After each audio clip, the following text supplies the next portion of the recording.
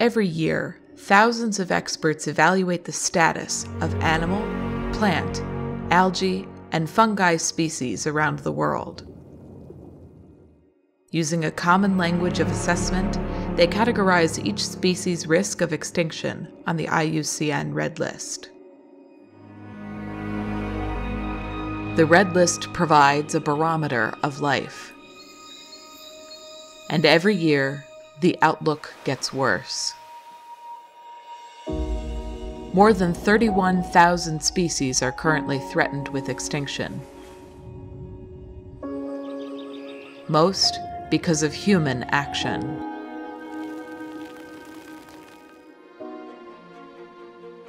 But human action can also reverse the Red List trend.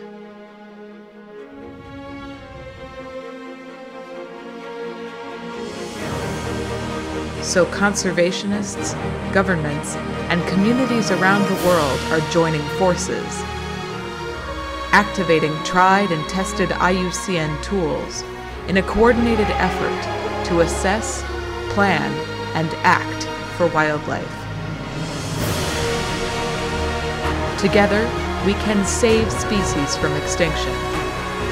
Together, we can win the fight for our planet's future. Together, we can reverse the red.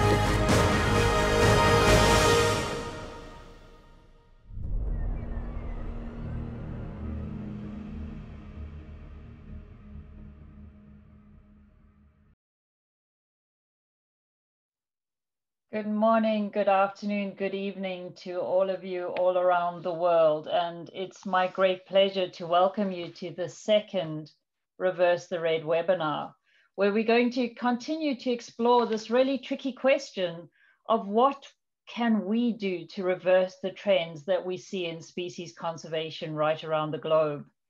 I'm Jenny Gray, I'm the Chief Executive Officer of Zoos Victoria and the immediate past president of the World Association of Zoos and Aquariums. I'd like to open by paying my respect to the traditional owners of the land on which we all gather. I'm joining you from Melbourne in Australia, the land of the Wurundjeri people of the Kulin Nation, and I pay my respects to elders past and present. The red listing of species is a process carried out by scientists around the world, giving common language to how species are faring. The best outcome is if you get listed as least concern. That means we don't lose sleep over you. We don't worry about how you're going. And of course, the worst is extinct. It's when we've lost an entire species forever and nothing we can do will bring them back. Mary Midgley calls that a great evil. And I think that's just such a truism. Unfortunately, each time we assess species, we find a concerning trend that they're getting worse. They're not moving towards least concern, they're moving towards extinction. The recently released Global Biodiversity Outlook shows that the red list has deteriorated by 9% over the last 10 years. The 10 years when we all focused on changing this. Today, I'm joined by an interesting panel of people with significant experience and in leadership and conservation and in addressing this question. The format is going to be a chat, a fireside chat, and we all lamented that this is not in person with a glass of wine. And as we go through this, I'm going to be encouraging you to contribute as well, to get involved either through the chat or through the Mentimeters that we'll put up from time to time. I'd like to start with a quote from the first woman, African woman, to win the Nobel Prize, Kenyan Wangari Maathai. She says, "Today we're faced with a challenge that calls for a shift in our thinking so that humanity stops threatening its life support system. We are called to assist the earth to heal her wounds and in the process to heal our own. Indeed, to embrace the whole of creation in all its diversity, beauty, and wonder." It's my great pleasure to introduce the people who are going to be exploring the beauty and wonder of the strange little blue planet that we occupy. And as you meet them, I'd like to hear from all of you. Where are you? Where in the world are you joining us from today? Joining us from New York is John Robinson. John has worked for 30 years with Wildlife Conservation Society and our dear colleagues at the Bronx Zoo, where he occupies the Joan L. Tweedy Chair in Conservation Strategy. John studied primate behavior and ecology. He's been recognized globally for his work in conservation and has served on the steering committee of the SSC, the traffic board, and as IUCN counselor. From Zambia, but based in the US, is Brighton Kaoma. Brighton is a social entrepreneur and climate activist. Frustrated by widespread inaction on climate and ecological crises, he invented a radio model at the age of 14 and mobilized over 2 million weekly radio listeners on the Copperbelt province in Zambia. He believes in the power of empowered young people as a force for economic and social transformation. And Brighton, I was also delighted to see that BuzzFeed named you as one of the badass young people making the world a better place. Great title. From Uganda, Dr. Gladys Kalema-Zikusoka, who is founder and CEO of Conservation Through Public Health, an award-winning NGO that protects endangered gorillas and other wildlife through One Health approaches. In 1996, she established the Uganda Wildlife Authority's first veterinary department. In 2015, she founded Gorilla Conservation Coffee to support farmers living around the habitats where gorillas are found. Widely recognized for her work, Dr. Gladys holds a number of leadership roles related to primates, women in leadership, and wildlife authorities. From Germany, showing just how global we are, we have Melanie Virtue. Melanie is head of Aquatic species team at the Convention on Migratory Species. Her team is responsible for marine and freshwater species, from whales to turtles to sharks and sturgeons. Melanie has been working with the UN for 27 years and has focused her attention on species conservation for 20 of those years. And before joining CMS, she worked at UNEP, headquartered in Nairobi, where she coordinated the Great Ape Survival Partnership. And finally, joining us from Australia is Dr. Sally Box, the Australian Threatened Species Commissioner. The Threatened Species Commissioner champions the implementation of threatened species strategy and practical conservation actions to recover our most threatened plants and animals, using principles of science, action, and partnership. Sally has a PhD in plant sciences and began her career working on threatened species assessments.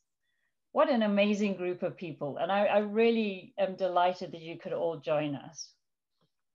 In preparing for tonight, we asked each of our panel about their favorite species, because we really want to bring species into this discussion. That's what this is all about. And at the same time, while the panel shares with us what their favorite species are, we're asking you, the audience, to have a look. There's a link within the chat, which will be a Mentimeter chat. That will enable you, the audience, to also enter what your favorite species are. And we'll have a look at that after we've heard from our panel. And I'm going to ask John to kick us off tonight. John, you're going to start us off with a South American primate that I'm sure is going to be a firm favorite. Tell us a little bit about your favorite species. Thank you, Jenny. It's always a difficult question, actually, which is your favorite species? But I chose the wedge-cup capuchin monkey because I worked with it for 14 years in Venezuela. I followed a population of about 250 animals over that period.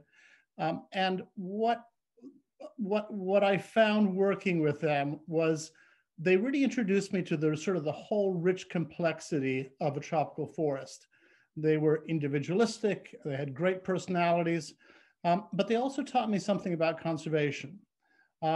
Most of the capuchin monkeys are not on the red list. The species occur really throughout the neotropics. But species conservation is also about preserving naturally occurring populations of common species. And the capuchins are architects, they're seed dispersers, they're fruit eaters. They make the forest go round. And it's species like capuchins that provide the ecosystem services. People depend on them for food and shelter. And they are the most immediate victims of habitat loss and fragmentation and degradation. So a lesson that I learned was the reason for conserving species is more than just seeking to avoid their extinction. We don't want to lose species. Extinction is forever. But we don't just want to worry about vulnerable species. Reversing the red also means keeping species at naturally occurring levels in the ecosystems where they live. In other words, we also have to recognize the green. That's absolutely right. Thank you, John. And you're right. It's not just about waiting until it's too late. Melanie, you're going to take us underwater, which seems appropriate for your backdrop. But the species you've chosen is maybe not quite as charismatic as the sharks. Yes, I thought we couldn't have only very charismatic primates on this today. And so I thought I would take the European eel, which is one of the, actually the most fascinating species. It has one of the largest migrations in the world, or the most diverse, from the high seas in the Atlantic and the Sargasso Sea. The young eels make their way right across to the European to coastline, to the beaches, into estuaries, up the rivers and into lakes, even up into landlocked countries, as well, of course, as into the Baltic and Mediterranean seas. There they spend their entire lives growing, and then they make their way as adults all the way back out to sea to breed and then to die. So a huge number of different habitats that they occupy, pass through, and are exposed to threats in, which does make them particularly vulnerable. But it also makes them really interesting, and it makes them also really quite hard to study. The spawning in the Sargasso Sea has basically never been properly witnessed. But this is what we assume happens based on what we see. And the other thing about them that always staggers me, and especially as someone who used to work on primates, is that the species is critically endangered, and yet it's still treated as commercial fish. You can eat them. In Germany here, I can buy smoked eel of a critically endangered species, and that always somehow surprises me. And of course, as they go along, they face so many different threats. One of the ones that have been around for quite a while now is hydro dams. So the eels try to make their way up rivers. There's now hydro dams on almost all of the big rivers in Europe or other barriers. And so how do the eels get up? Well, sometimes you can build fish ladders so that the eels can get up to the lakes. But then when they're now mature animals wanting to breed, they have to come back down, and there's no fish ladders to come back down. There's hydro turbines, and these eels are over 1 meter long and don't usually make it through turbines in one piece, unfortunately. And because, as I said, they only breed at the end of their lifetimes, if they don't make it successfully all the way back to the Sargasso Sea, this animal will have never bred in its lifetime. But now the biggest threat actually is illegal trade. It's impossible to breed them in captivity, but yet they're a delicacy in many parts of the world, but particularly in Asia. And so there's a lot of illegal trade of taking animals on the coastlines of Europe and sending them to Asia. This trade is considered to be worth perhaps $3 billion a year. It's certainly the biggest wildlife crime in Europe, if not in the world. And it's quite difficult to deal with because the European Union has stopped all legal trade, but other species of anguillid eels that, especially in their juvenile forms, look very similar, are still legal to be traded. And so when they're stopped in transit, it can be very difficult to identify the species. So the poor eels, there's a lot going on, but I do think that they exemplify sort of migration at its most diverse, but also the threats to these critically endangered species that are so varied. Thank you, Melanie, and really bringing home to us the diversity of both their habitats and yet the extreme threats. We often think that animals that are versatile will do better than animals that are specialists. And I think maybe it's a shout out to all my aquarium colleagues to say we need better profile for eels. Now, Brighton, your species has a great profile. In fact, I think a fact that not many people know is these guys are the #1 most popular animals by number of zoos displaying them. We absolutely love these guys along with you. So tell us a bit about your species, Brighton. I think they, first of all, they're extremely beautiful. And the moment I was asked about the question of indicating what my favorite species is, of course, the ring-tailed lemur came to mind, primarily because a few days back we were celebrating World Lemur Day, which is critical. And I remember writing a blog about it, about why this species is relevant and why we need to protect it. And as you might already know, almost a third of lemur species in Madagascar are now critically endangered, quite endangered, and just like a couple of steps away from extinction. One thing that is unique about them is that, and it's like a fun fact, their tails are longer than their bodies. And when I discovered that, I realized that they were quite a unique species. But also, most importantly, I realized that their body itself signifies something quite critical in conservation. And I would want to link this to how long their tails are. At a point like this, when we need to reverse the raid, we need to recover from the current COVID pandemic, I believe we need to think about very long-lasting interventions. And I think those interventions should be longer than the tail of a llama. And this requires us to start thinking critically about what those long-term plans look like. How can we be able to create a world where humans exist in harmony with nature, and what are some of the long-term sustainable approaches that we need to start taking urgently? Thank you. I love that, long-tailed answers. Now, Gladys, your favorites are bigger and more endangered. And I think if we make it long-tailed, let's make it as powerful as these guys. Tell us a little bit about the animals that you've been helping protect.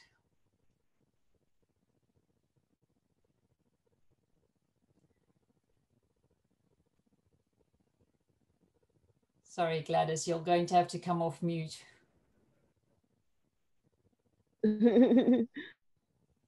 Yes. Thank Hi. Yeah, thank you. Yes, well, my favorite animals are the gorillas. I didn't specify which subspecies.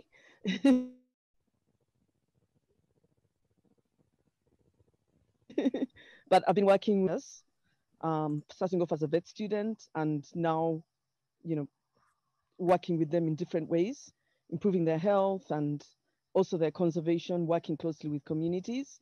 I would say that the greatest threat to gorillas in the whole of Africa is still habitat loss. Unfortunately, most of the time, most of the places where gorillas are found, there's a very high human population growth or population density, and which places them at great risk because their habitat is being destroyed or it can't expand. And that is the case for all of them. The mountain, which I've worked with for most of the time, and also the other gorilla subspecies. Another big problem is poaching. In Uganda and Rwanda, people don't eat primates typically. So the problem is not poaching for gorillas, but it's poaching for other animals in the forest, like duiker and bush pig, and they get caught in snares or accidentally get speared. But in all other parts of Africa, people do eat primates. And so bushmeat is still a big issue. Poaching is a big one. And then disease is a very big one because we share over 98% genetic material and can easily make each other sick. And once you habituate gorillas for tourism or research, you put them at greater risk of being in close contact with people who can make them sick. And so, especially now during COVID-19, it's something that is a very big cause of concern for us. But unfortunately, we find that when you habituate gorillas, they lose their fear of people, they get closer to people, but it's created an opportunity to protect them because people pay a lot of money to visit. And once they visit them, some of the money is shared with the local communities, so they learn to coexist with the gorillas, which has really happened in the case of the mountain gorilla. And this is why, although the Western lowland gorillas are decreasing in number, and so are the Eastern lowland and the Cross River gorillas, the mountain gorillas is the only gorilla subspecies that's increasing in number. So it's moving from critically endangered to endangered in 2018. So since I first started working with the gorillas, the numbers have increased from 600 to 1,063. And with the mountain gorillas have increased. So we're really pleased about that. And we know we need to reverse the red in all the Western gorilla and other gorilla subspecies. But I'm glad that with the mountain gorilla, we've started to reverse the red. And we hope we keep doing that in spite of the COVID-19 pandemic, where tourism has reduced drastically and poaching has gone up. Thank you, Gladys, and so many critical issues for these amazing gorillas. Sally, you bringing us in last, but you're bringing plants into the room. People forget about that. Do you want to introduce this beautiful plant? Thanks, Jenny. Well, I'm often asked in Australia what my favourite species is, and as Threatened Species Commissioner, I always say that I'm not allowed to have favourites. But Jenny really twisted my arm and said, no, you must have a favourite for this webinar. So I've chosen the matchstick banksia, which is endangered in Australia. It's one of our listed as one of our 100 most threatened plants. It's absolutely spectacular. Its name comes from its bright pink flower spots, which are tipped in green. And so they look like matchsticks, and they're only about 4 centimeters across, but they are absolutely a work of art.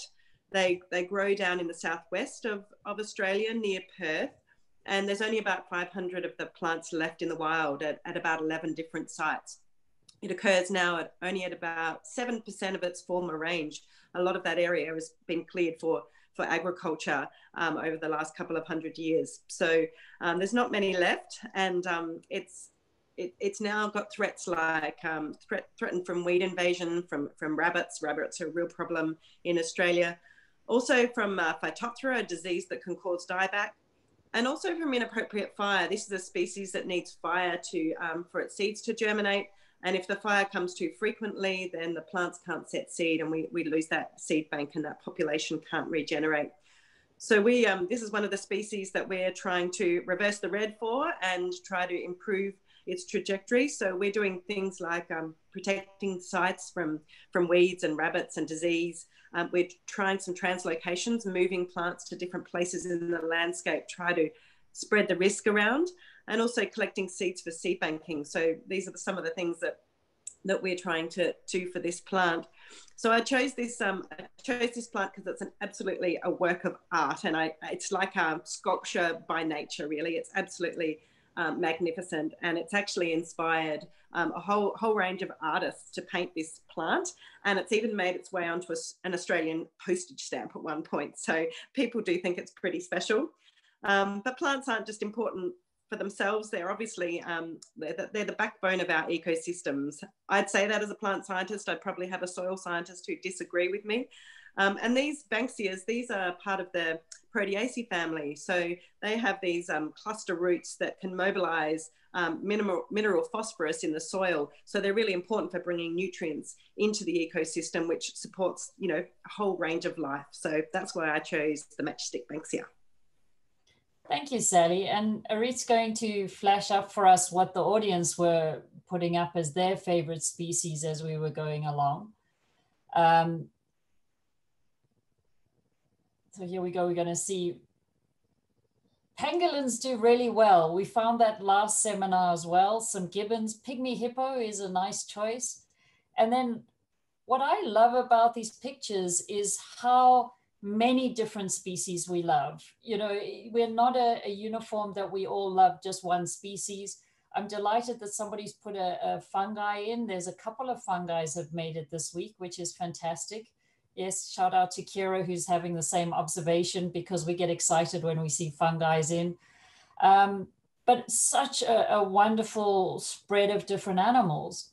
Now, I'm sure as you were all watching your slides coming up and each other's, the other part we would notice is that generally species are battling.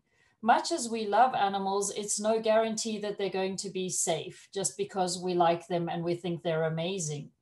And so in the last panel and in this panel, we asked a question of, well, what's going wrong? You know, here we have amazing talent, smart people working really hard right around the globe, yet the trends keep going in the wrong direction. When we consider things like amphibians, 41% are now listed as endangered, reef corals, 33%, sharks and rays, 30%. It really doesn't matter what we turn our minds to, the endangered species list just keeps getting worse.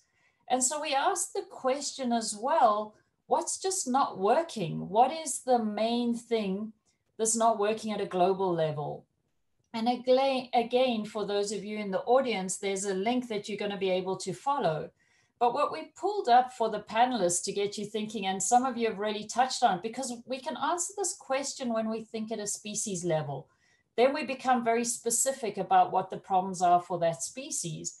But if we think of ourselves as an army of conservationists, what's not working at the global level? And so we have some of the answers from the last panel to get you thinking. But this time around, Gladys, starting with you, if you have to think and challenge us as a community of conservationists, what are the really big problems that we have to tackle?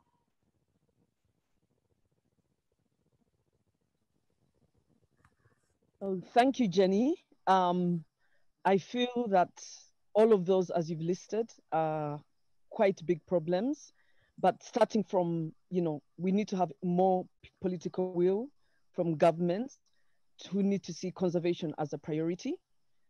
And I think a lot of this is we need to build the capacity of the local people from where these species are found in conservation. So we have more local conservation leaders on the ground who can eventually have a lot of influence in society.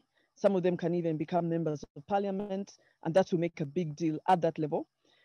But right down to the communities, we have to engage them, make them become champions of conservation, because without their will, the wildlife is not going to exist or survive. And we need to also link up with other disciplines, because if you see there's human population growth, you need to link up with the health sector to see how to promote family planning around protected areas in a way that does not destroy the environment, but promotes it, such as the integrated population health and environment approaches. We need to find alternative livelihoods for communities so that they can actually survive outside the forest. I'm going to pitch Gorilla Conservation Coffee, because as well as tourism being a very viable alternative livelihood, but you can also create eco-friendly products such as, supporting farmers around protected areas so that they also don't need to poach to survive, and find markets for them, not only locally, but in other countries. And yeah, we need to look at all of that and educating the youth and the children, because they'll influence their parents and grandparents, and they're the future of tomorrow, so that we start to respect nature. And COVID-19 has been a very good indicator of the importance of needing to respect nature again. Thank you, Gladys. I think you're really pushing this along. Melanie, listening to Gladys and looking at those, what are the other big trends? What are the things that keep you awake at night? Well, and again, speaking for the fish, because not enough people are speaking for the fish at the moment. I mean, I think part of the problem is, that often we can't see, we have a saying, there's plenty more fish in the sea. Well, there aren't. But we can't see how much they've been depleted. We sort of think of it as an endless resource. And of course, fishing, the industry is immensely important. Economically, it's very important to countries, to national governments. And of course, the protein of wild fish is a very important for people as well.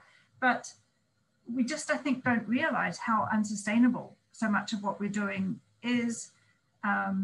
Fish are so often treated, just like sort of like livestock, but they're wildlife. And I don't think that's appreciated. And, and we have these terribly unsustainable subsidies on fishing a lot of species. And it's a difficult one to overcome because of the economics. But, I think the more we can educate people about the situation, the better. Well, John, do you want to pick up on economics and how that's not driving us in the right direction? Or John, where would you take this discussion on big threats? Well, you know, I think the loss of species, in a sense, is a fundamental symptom of the breakdown or the relationship that we have with nature. You know, and I think there's probably no single cause out there. You know, there's many localized threats to species, overharvest, habitat conversion, isolation. There's regional things like diseases and fires, and there's global threats like climate change, pollution issues of one kind or another. And so there isn't really, you know, a single silver bullet to enable us to kind of deal with the challenges of loss of species. But if there was a fundamental issue, I would say it's that we are no longer maintaining the ecological integrity of the ecosystems in which we live. And, you know, we do have ways to address that, and I'll keep this at a fairly high level. You know, we do know that area-based conservation works. We know that parks and protected areas work. We know that the persistence of species is linked to the size and connectivity of protected areas into the greater landscape in which they're living. And we also know, as Melanie was saying, that there really needs to be a global commitment to protect biodiversity and natural ecosystems. And there is the beginnings of that in the policy arena. And actually, I'm somewhat optimistic that that biodiversity is becoming more of a central issue, and a recognition that as we lose biodiversity, we're really threatening the very planet in which we live. And so species are the integral part of all of that. So how do we link species, which are very tangible, to the broad global commitments? I think that's the real challenge that we're facing. Yeah, it really is. And Brighton, I'm going to bring you into the discussion here around these big challenges. And from your point of view and how you see the world, what are you thinking is the big challenges? Thanks, Jenny. And just speaking up from John, I've come to equally realize that conservation for some time has been separated from people. So there seems to be this huge gap between conservation efforts and human prosperity and human existence. But we also realize that the high rates of biodiversity loss and species decline is happening in parts of the world with the highest rates of poverty. So bridging this gap that exists between conservation efforts and reducing human suffering and poverty is quite critical. And I think that's an area in which we are not concentrating much of our efforts as conservationists. But I've also realized that there's an important stakeholder, a critical stakeholder that is not always involved in the conversation of conservation. And that's the young people. If we have to see the level of transformation in this space, I believe we need to also include women and young people, especially young people in developing countries, but also young people in developed countries, because these are the people who are going to be around for the immediate future to oversee some of this work. So creating that intergenerational sort of collaboration between the young people, the elderly, and having that cross-pollination of ideas is going to be critical. But I think moving forward, as we start thinking about long-term critical interventions, we need to start thinking about approaches that bridge this gap between people and nature and explore ways through which both can live in harmony. Thank you. That's wonderful. And Sally, from your point of view, you have a unique role watching what happens. Yeah, thanks, Jenny. I think I echo a lot of the comments that a lot of this panelists have made about a real challenge being connecting people with nature and increasing the value of nature with the community. Because if the community values nature and cares for nature, then the policies and the incentives flow from that. It was interesting after we had devastating bushfires over the last summer in Australia, And we really saw an outpouring of concern from the Australian community, but also the international community for the wildlife that was lost in that fire.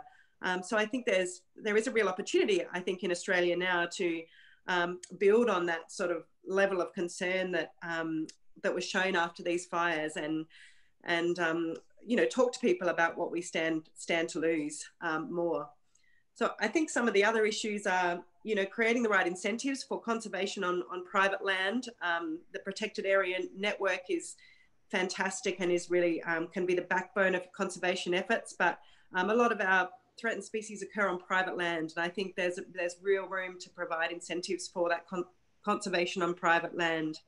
And one of the other challenges we have in Australia is the sheer size of our continent, and the scale of some of the threats, and the fact that we don't have all the tools in the toolbox yet to manage them. We have feral cats that occur across 99.9% of Australia and kill 1 million birds a day, and we don't really have large-scale tools yet that we can use to control these sorts of invasive pests. So new tools, new incentives, and trying to enhance that community value, I think. I really love talking to conservationists because I try to keep you all to what the problem is, and you all talk about hope and solutions. It's a really good character trait that I think we all share, is this hopefulness of a better future. And so to explore a bit where hope comes from, because we probably just as diverse as our love of species is where we get our inspiration. And Melanie, I'm going to start with you this time. In terms of governments coming together can actually make a difference. It's essential for the work that you're doing on migratory species. Do you get hope from that? I'm hoping now that it doesn't go down another dark rabbit hole, but where do you get your hope from, Melanie? Well, even before I get to the governments, I mean, I would just say right now that, you know, this year I think has actually been a great opportunity for hope. You know, during the early lockdown, and for many of us, the second lockdowns, you know, people have been reconnecting with nature, and, you know, whether it's just noticing the bird life in their back gardens, or being able to see, you know, the Himalayas from northern Indian cities, or Mount Kilimanjaro from Nairobi, or whatever it is, you know, suddenly people are like, oh, wow, you know, and, you know, we often talk about shifting baselines and sort of not realizing what we've lost. But I think this year we actually realized some of what we're in danger of losing if we don't act. And so I think that's actually a good thing in itself, and helps to reconnect people back to nature. But with governments, I think also, yes, you know, in CMS, I think we have a lot of success with bringing governments together, you know, and finding common ground and finding the things that they can work on. And, you know, some issues are very political and they don't always want to touch everything, but you can always find something that can be agreed and can be worked on to move the conservation of a species a little bit forward, maybe the management of a species in a slightly more sustainable way. And yeah, so, you know, I actually see some quite good progress being made sometimes. Yeah. Brighton, I'm sure you're a hopeful person. I can see it in you. Where do you draw your strength and hope from? Thank you so much for that question. And just picking up from the previous remarks, I draw a lot of my inspiration from quite a number of things. First of all, I draw a lot of inspiration from human ingenuity and human determination to be able to soldier on irrespective of the insurmountable challenges. And I would like to first of all point to the COVID-19. When the COVID-19 hit, I was just finishing grad school at Columbia, and the president sent an email indicating that we were going to be having virtual classes. And I started seeing it progress from a couple of cases to over 1 million cases. But just the determination that I saw in people and the hope is something that motivates me immensely. And I always take this into the conservation space. As somebody that was raised in a small peri-urban community in Zambia, and understanding what it meant, sometimes working an extra mile when there are droughts, and staying at home when the bridge is washed away, connecting your house to the school, I saw a lot of hope and determination in the people, which also spelled into the way they carry themselves, but also in the way they see challenges. In the current crisis, I see a lot of hope in young people. When I see huge movements from Fridays for the Future and many other movements from around the world, front-loading conservation and taking it personal because our lives depend on it. So it's seeing those things that really motivates me and reminds me that it's possible if all of us can consider the current loss of biodiversity, the current climate crisis as a crisis. And if we see it as a crisis, then there's that sense of agency. So it's from, I would sum up to say, I get a lot of inspiration when I see people that are genuinely working tirelessly to safeguard the future of our planet, but also people that are leaving their ego outside of the door when they start discussing these critical issues, because these are issues that are about the future. They are issues that are about, they're a matter of life and survival, and they should be taken with utmost seriousness. Thank you. Sally, your inspiration, where does that come from? Oh, I think it comes from the people you meet on this journey. And I'm so lucky in this job to meet small community groups, you know, friends of local parks and reserves, or land care groups that are looking after a patch or a species. And they just have such passion, such knowledge about their species, and willing to dedicate their weekends and their own time to saving a species. And every time when I get I guess, despondent about the statistics and the number of species growing on these lists, going out and seeing people and meeting people working on the ground gives me great comfort and hope for us being able to reverse the red. Gladys, anything you'd like to add to that, where your inspiration comes from? It's very similar to what Brighton and everybody else is saying. Just seeing how people are changing and wanting to become champions to protect the wildlife. Even the most poor people, most impoverished, can care about wildlife.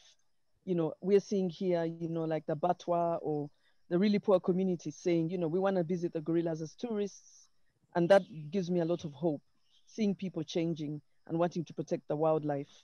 But something else that has given me a lot of hope is the fact that the mountain gorilla species, which I've been working with for many years, is actually increasing in number. You know, it's almost doubled since over the past 25 years, which is amazing. And even during the pandemic, we've had a baby boom. We've had like 7 baby gorillas born in the space of 8 weeks, which is very nice. It's very nice that in spite of whatever's going on around us, there's hope that the animals are getting on with their lives. If we leave them alone, they'll keep getting on. We don't know whether it's the lack of tourism that has enabled them to, you know, to relax and maybe carry their babies to term or whatever it is. But there's actually a baby boom all over Africa, not only gorillas, but elephants and everywhere. So once you respect nature and give it a chance, it bounces back. And that gives me a lot of hope. That's wonderful. And you're right, the hopeful stories, and really part of Reverse the Red is wanting to share these stories of hope, is actually we can change this. We can change these trajectories, and we have. John, where you draw your hope from? Well, what Gladys was just talking about, I think, is incredibly powerful, because we recognize that there's a lot of species that are in danger of extinction. At the same time, species are not going extinct at the rates that we thought they might be. And that's because conservationists are actually doing things effectively, and conservation works.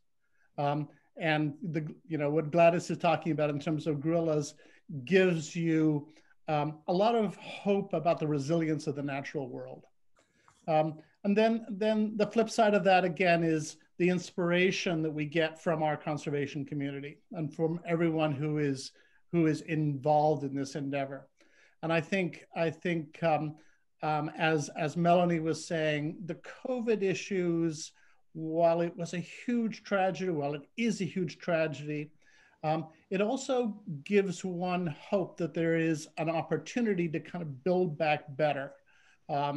that we can sort of step back and ask, how can we reestablish a better relationship with nature? And there's so much really fascinating thinking going on around economics, around job creation, and also a recognition that we have some huge challenges, like the loss of tourism and the loss of revenues for conservation in places like Africa. So there's challenges, but at the same time, COVID does push us back into the resilience of us as people.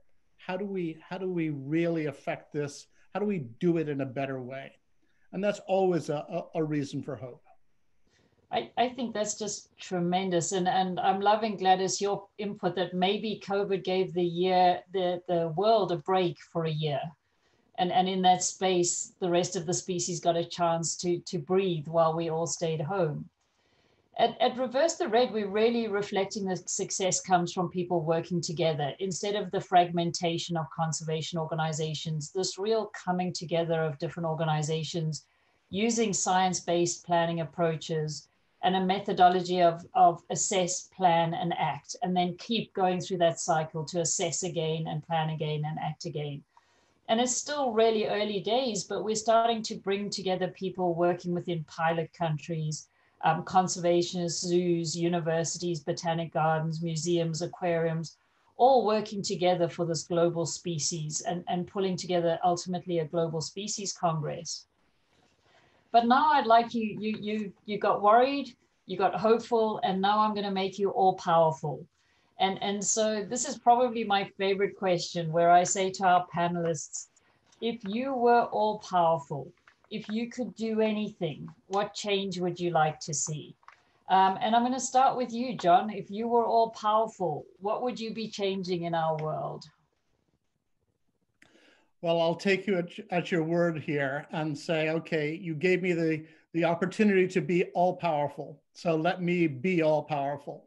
You know, again, one of the real challenges that we have in conservation is that most, if not all, of the dominant modern cultures, we see ourselves as apart from nature, not a part of nature. Nature is to be used, to be subjugated, to be exploited. And our economic systems in no small measure depend on the harvest of natural resources, and our indicators of success is perpetual growth rather than sustainability.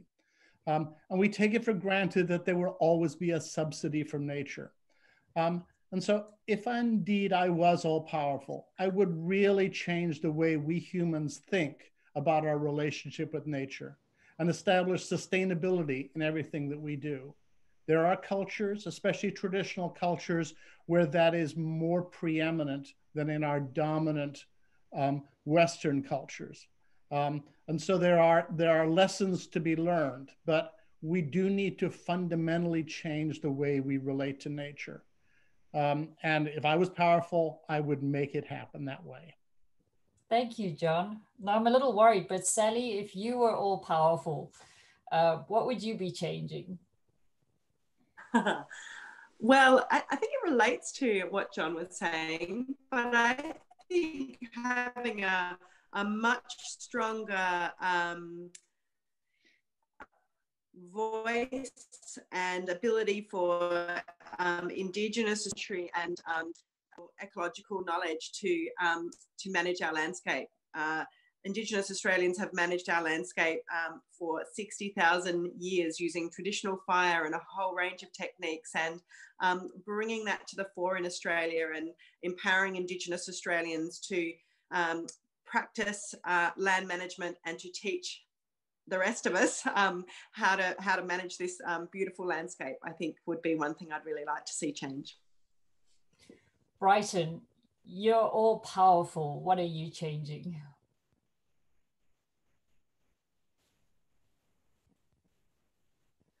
If I add a magic wand, I think the most critical acupunctures I would most importantly touch on would be creating a platform that could mobilize billions of people, especially young people from around the world, to rally behind the cause of conservation, but also change how we communicate about conservation and the climate crisis. I believe there's been a very huge language barrier, which even prevents people from really coming on this bandwagon. So I would really change and turn our communication in a way that non-scientists can understand. And I believe it's only by changing that form of communication in the way that we speak about these issues that can bring in even those that might be very risk averse or deny the existence of some of the challenges that we are speaking about. So I would, to some degree, flip how we communicate and communicate in a language that more non-scientists understand. That way we can build a coalition of young people, we can build a coalition of non-scientists that can work with us in the conservation space. I love that. A new language. That would be awesome. Melanie, what are you changing with all this, well, with Brighton's magic wand? Well, the magic wand, yes. I mean, I think he's absolutely right. And, you know, motivating the young people, giving them new language. And I mean, if I had a magic wand, you know, I would like to take everybody to see the mountain gorillas with Gladys, or to see the sharks in the Galapagos sitting here behind me. Of course, without a magic wand, that's not going to be so possible. But, you know, but of course, there are also virtual ways of doing that these days. But just to let people really see the majesty of nature so that they understand, you know, because we are working in this area all the time, we understand, but to bring in other people who really don't know, to let them understand, you know, what it is about nature that is so important for their own lives even, so that they can also be part of the solution. Thank you, Melanie. And I think, Gladys, we would all love to be with you visiting your gorillas. That's my favorite idea so far. But Gladys, what would you do if you were all powerful? I'm quite ambitious, I would say, if I was all powerful. But one thing I think that is really missing in conservation is we don't have enough women leaders in conservation, especially in the developing world, but even in the developed world. And, you know, women have a different style of leadership from men, and it's more collaborative. And in conservation, we need people to collaborate. The challenges are too immense that it's not about competition. It's not going to get us to where we need to go. We need to be more collaborative and holistic. And we just need more women voices up there in, you know, the top positions as well. That's very important. And I think it's possible, but that's something I'd love to see. And something else is, you know, which the pandemic has shown, we need to incorporate healthcare in conservation a lot more. That means reaching out to other sectors. As Melanie mentioned, get everybody to support conservation. You know, the health sector, development sector, agriculture sector, reach out to other sectors so that we're able to address all these issues because they all affect conservation in one way or another. Thank you, Gladys. You're getting a lot of cheers through the chat stream, a lot of the women out there cheering. Now, John, it might not be the most powerful position in the world, but you are standing to become president of the IUCN. And I'd love to give you the spotlight for a few minutes just to talk a little bit about your vision for the role of the IUCN and what you would be doing in the next term.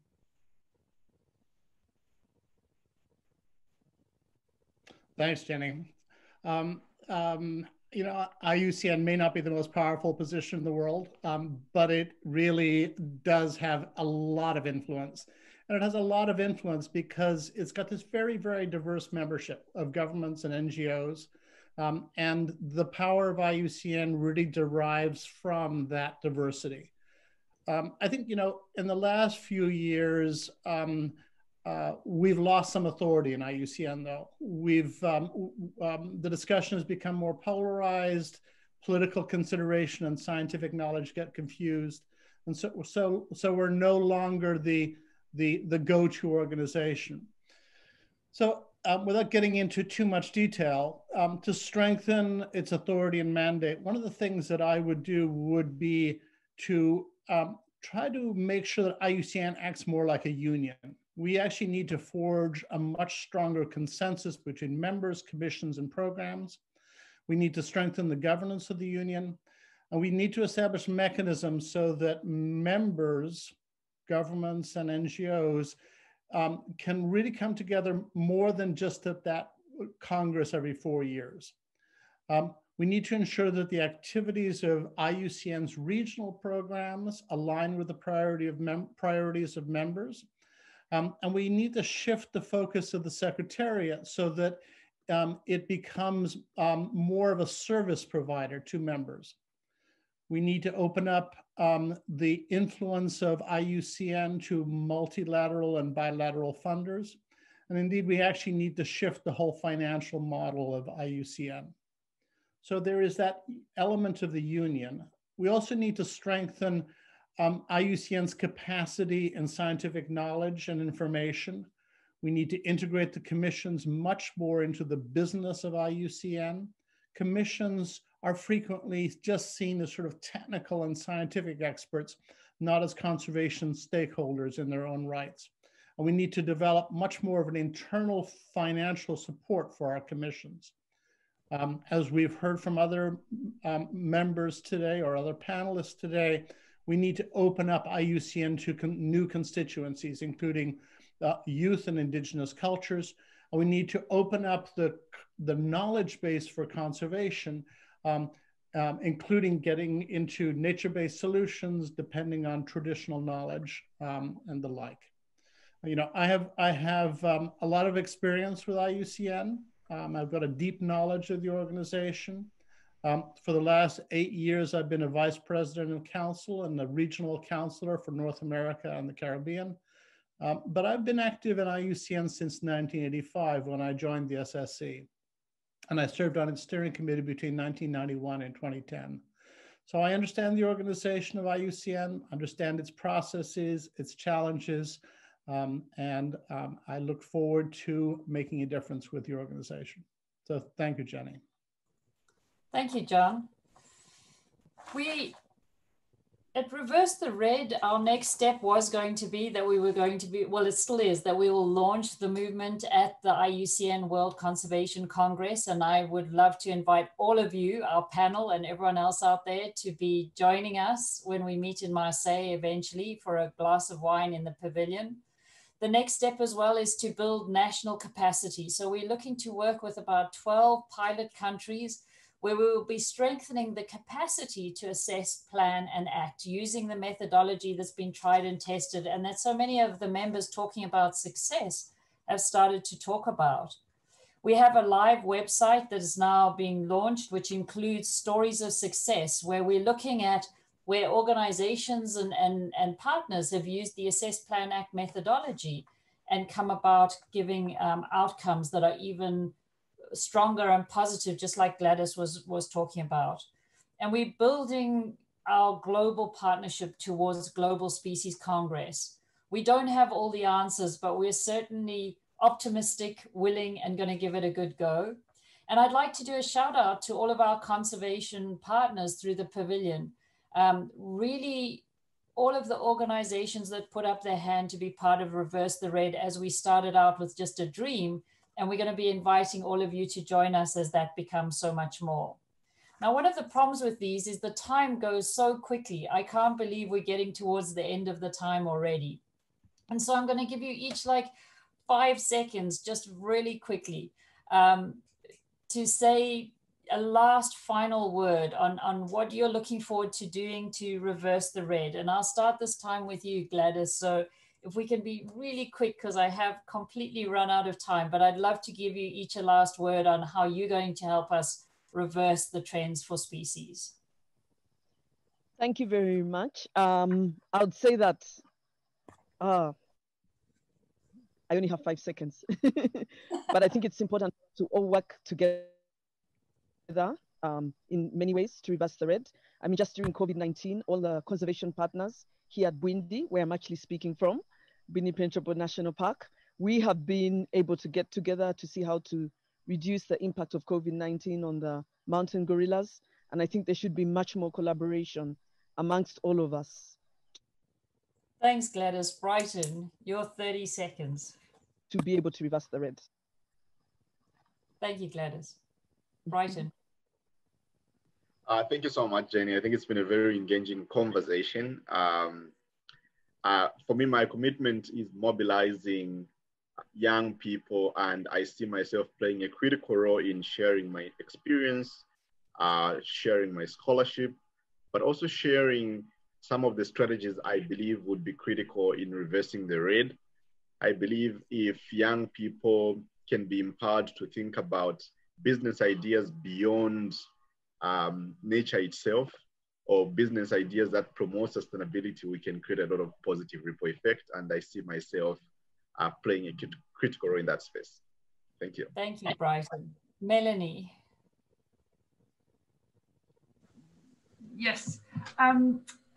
Well, you know, some of us are lucky that we actually get to work on this all the time, as I think most of the panelists do. And I mean, I just think to keep on doing what we're doing, to keep redoubling our efforts, to keep working with our partners. You know, you had a list of partners up on the screen a minute ago. I mean, in CMS, we have fantastic partners, both NGOs and the other conventions and IUCN who we work with. And if there were just more hours in the day, we could get even more done. Thank you, Sally. And Sally. Well, we're at I guess, an exciting point where we're developing a new threatened species strategy in Australia. We've had one for the last 5 years. We're going to try and learn some lessons from the last one and develop a new one. And our objective is to try to improve the trajectories of our species. So we hope that that'll contribute to reversing the red in Australia. And John, in 30 seconds, how you're going to reverse the red? I'll echo what the other panelists have said, but maybe I'll emphasize as well that you know, as we look at species conservation, one approach does not fit all. We have to use knowledge and science to inform pragmatic action around species.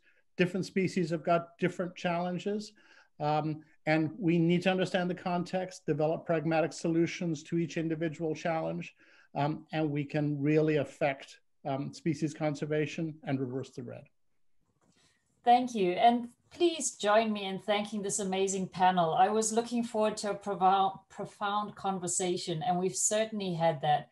I absolutely love the answers and so many great insights that each of you have brought to this discussion. And I want to remind everyone that we are actually all powerful. We are all consumers, we're all voters, we're all citizens. We all have a voice, and we can all use that voice whenever we get a chance. And so to use your voice and to use your choices to make an impact for species wherever you can is really my biggest encouragement to everyone. You can ask politicians what they're going to do to reverse the red. And so I'm going to leave you all with a final quote that'll come up on the slide that ends where it started, with Wangari Maathai. I'm sure I'm massacring that. She says, "There comes a time when humanity is called to shift to a new level of consciousness, and that time is now." And I think we all agree with it. The time is now. We can make a difference, and if we all join together, we definitely can reverse the red. Thank you to the amazing panel. It's been a real joy to spend the last hour with you. I'm sorry we didn't have 2 hours, but we must do it again in the not too distant future. Thank you all very much. Thank you all. Thank you, Jenny. Thank you very much, Jenny, and all the panelists, Melanie and everyone. Nice to see you again. Yes, indeed. Wish we were in Burundi. Absolutely. Thank you all. Yeah. After the lockdown. They will lift it at one point and we can get back. Yes. The global lockdown. Thank you everybody for joining us, and we're going to say goodbye.